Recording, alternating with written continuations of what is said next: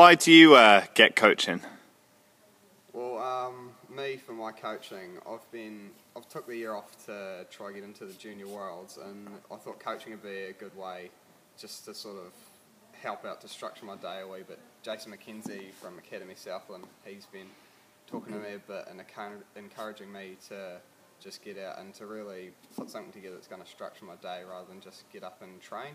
So he's really encouraged me to get down here and just to sort of give back a wee bit as well to the cycling community. And so it's really good just to come down here and to help out kids that are, 1 or 2 years younger than me that I can relate to help them get on the bike and see some improvement from them. Great. And what about you, Ben? I'm much the same as well. I mean, it's great having a structure in the day. When I first moved down to Invercargill, I sort of just focused on myself and doing my own training, but having the coaching is something else that you can focus on. It sort of breaks the day up a little bit.